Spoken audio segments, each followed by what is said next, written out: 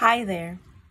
As we make our way into this week's prompt, we want to touch on the importance of building relationships with each individual student before we match you into your pod groups.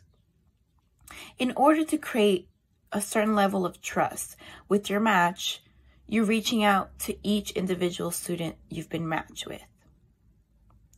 For this week's prompt, we will be discussing self-awareness and self-care. Self-awareness is the conscious knowledge of one's character, feelings, motives, and desires. Having a high level of self-awareness can be beneficial in all spaces, such as work, school, or in your personal life.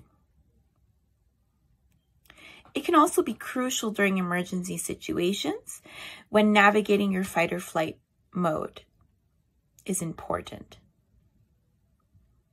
Self-care is, on the other hand, an activity you do in order to take care of your emotional, mental, and physical health.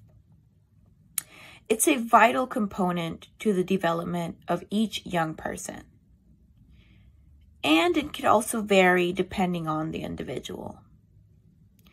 Your prompt this week is to reach out to your students individually and ask them what their favorite self-care activity is and how they practice self-awareness in their daily lives. In doing so, be sure to share your own self-care practices with your match and be sure to respond within a 24-hour window. Remember that building a bond and meaningful relationship with your students starts here. If any technical issues arise, be sure to screenshot or screen record the issue and email it directly to me. And of course, if you have any other questions, please reach out.